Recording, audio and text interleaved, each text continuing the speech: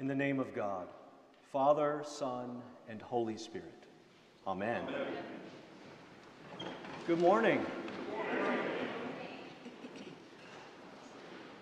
In the latter part of the 17th century, the German theologian and pastor August Franke founded an orphanage to care for the homeless children of Halle. One day when Franke desperately needed funds to carry on his work, a destitute Christian widow came to his door begging for a gold coin. Because of his own financial situation, he politely but regretfully told her he could not help. Disheartened, the woman began to weep. And moved by her tears, Franke asked her to wait for a moment, and he went off to his room to pray. And after seeking God's guidance, he felt that the Holy Spirit wanted him to change his mind. And so, trusting the Lord to meet his own needs, he gave her the money. 2 mornings later, he received a letter of thanks from the widow. She explained that because of his generosity, she had asked the Lord to shower the orphanage with gifts. That same day, Franke received 12 gold coins from a wealthy lady and 2 more from a friend in Sweden. He thought he had been amply rewarded for helping this widow, but he was soon to be informed that the orphanage was to receive 500 gold pieces from the estate of Prince Lodewijk van Württemberg. And when he heard this, Franke wept in gratitude, recognizing that sacrificially providing for that needy widow, he had been enriched, not impoverished. The power of prayer and faith. Sometimes we must just take that step of faith. Sometimes we just have to step out there. And often through this stepping out and this leaning into prayer and faith, we discover something tangible. Miracles. Miracles large and small. Miracles seen and unseen occur. It's amazing. The tangibility of prayer and faith. Money, wealth, power, it rules this world. We see it everywhere. We experience it. But how we use it and what guides our own hearts and souls is the real question for us in our living and who we are, and most especially as people of faith. Certainly, it is easier to experience the tangible allegiances of this world. The results are before our eyes, everywhere we look, everywhere we turn. And the kingdom of heaven can often, at times, seem intangible. You know, I can do what is right for this cause, perhaps help these folks here in need and these here, give a little here, give a little there. And God will see what I'm doing, and the Lord will bless this work, this ministry. This can be intangible. And yet, we all know, to some extent, that the faithful Christian heart knows the tangibility of this living. Give to Caesar that which is Caesar's, and to God that which is God's. Jesus is not simply separating God and state into two distinct parts. He is speaking on a much deeper level, on a profound level. Remember, that coin belonged to Caesar because it was stamped with Caesar's image. And the Greek word here that is used is icon, likeness. And it was marked with Caesar's inscription. The coin was made by the emperor for the emperor's purposes.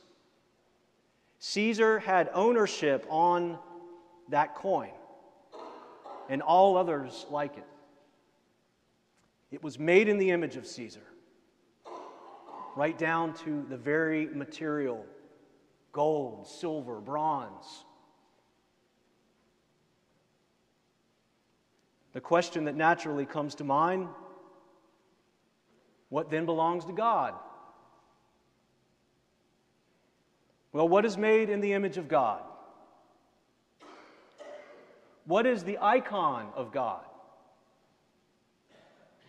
What is stamped in the likeness of God and created for God's purposes alone? Our purpose, your purpose, my purpose as human beings, and what makes us worth anything, is that we are created in the very image of God, uniquely. At our baptism, we are further marked, we are stamped, we are inscribed with the sign of the cross. We are claimed for all eternity. Our image, our likeness, and what is written upon us is that of God.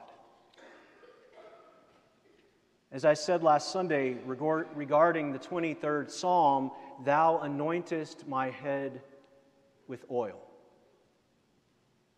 The Lord anointed us and set His seal of ownership upon us and put His Spirit in our hearts, if you will, as a deposit, as a guarantee of what is to come. To whom then do we belong? To whom are we to render? To whom are we to surrender ourselves? This, the question of our ultimate loyalty and our deepest allegiances, is what Jesus is really talking about as He deals with these plots and these traps to destroy Him, to prevent Him. And the Lord is saying simply that what belongs to God is nothing other than we ourselves, you and me. There is no higher claim upon us. And there can be no higher claim upon us to be set aside, to be anointed, and to be marked as the Lord's. Our lives are God's. And all that we do is to be marked by that conviction in how we live, in how we relate one to another. All competing claims for our lives and for our allegiance are to be evaluated and understood in the light of whose we are and of whose image we bear. Because God's image is found in the other. The experience of the other, who we may at first believe is wholly different from us. But you know what? We are gravely wrong about that. I've always believed when we look into the eyes of another, we are to remember and we are to see with every bit of who we are that that very divinity of God, that same DNA of God is in the other as it is in us. And it may be difficult. And there may even be folks that you don't like. Raise your hand if you've ever encountered someone you don't like in your life. We should all be raising our hands. But we are called to see the image of God in the other. And sometimes it takes a little work to see it and experience it. You see, this is honoring, and this is giving back to God what already belongs to God. And by doing so, we are living vessels, earthen vessels of our Creator. For the Lord has shown us incredible generosity through grace, through blessing. And we are called to go from this place, to go out those doors into this world, always giving God the things that are God's, gracing and blessing others. You see, the state lays out the law. But as we see in Scripture, Jesus always lays down eternal principles instead of laws. Laws come and go. These eternal principles remain forever. We are God's, and everything that has been given to us and everything we are is God's. The state itself is comprised of all that is God's. Our citizenship is in God's kingdom. And yet the paradox is that at the same time, we have a passport and we have a duty to the state. And yes, it's good to show our dedication to the state. Make sure you pay your taxes. And in ways that you feel so called. But it can and should be done with and through the presence of God. There was once a little boy. He wanted $100 so very badly. It reminds me when I was a little boy, I will never forget my grandfather Paul pulling out a $100 bill right in front of me. And my eyes got so big. And he said, if you want this, you can have it, but you need to go do your chores and work in the yard for the day. And I did. This little boy wanted it so bad, this $100, that he prayed for 2 weeks.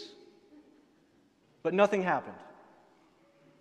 And then he decided to write God a letter requesting $100.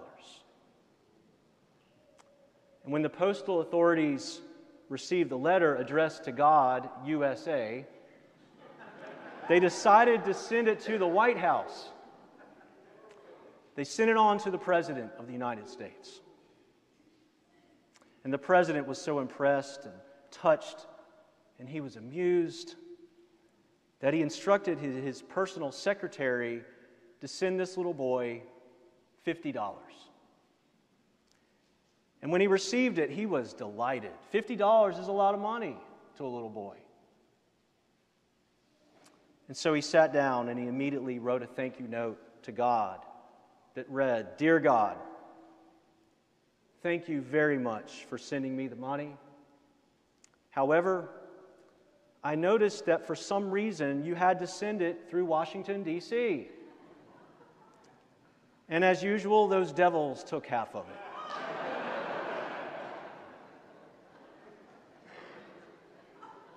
Pay your taxes. To whom do we belong? Laws or principles? Mammon or God? And what is tangibly God's?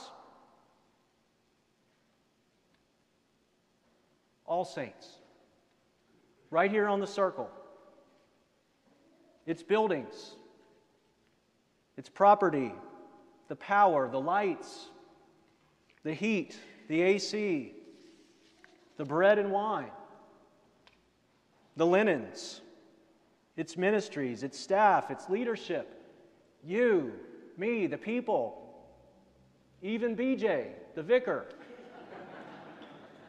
and Salim, our seminarian, and David, our other seminarian. We are all tangible aspects of God's work, bringing hope and grace to one another right here and beyond.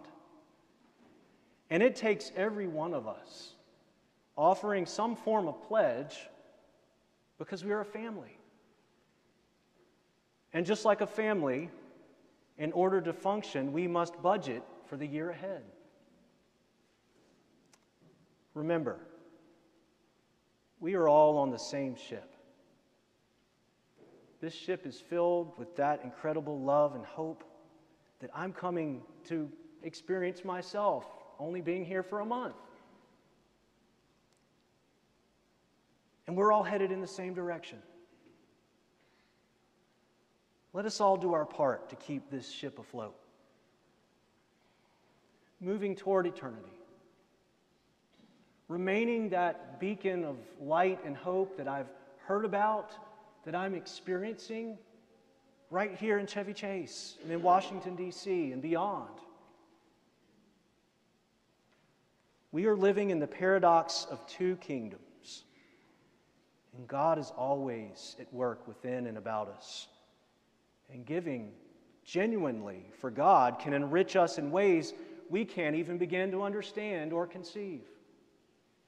But believe me, you will see it. Give to the emperor that which is the emperor's, and to God that which is God's. Sometimes it really does take every bit of ourselves leaning forward in that trusting step of faith. But first we got to take that step. We've got to step out there. And then we will see and we will know these incredible miracles that are before us. Things great and small and seen and unseen. Miracles of the Lord working in and through you and me. Amen.